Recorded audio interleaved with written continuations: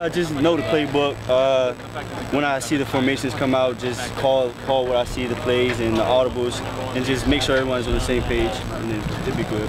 Okay. And what kind of drills are there any drills that would help you with your efforts there? What tactics and power? We hit all the time. Xavier, you probably see, man. Coach Burrow has us doing a lot of hitting drills, tackling drills, so that we be used to it. Okay. I can always do better. I mean, I messed up a couple of times. I'm getting back in the field room, make sure we fix some little mistakes. If I do that, we're gonna be smooth sailing.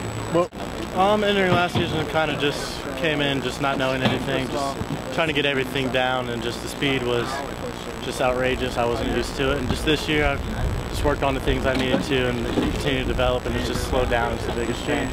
I mean, the role, that's an important role, one snap away from going in, so you just have to be as ready as the starting quarterback. I watch Tyler just every day in film and practice, and just watched him last year.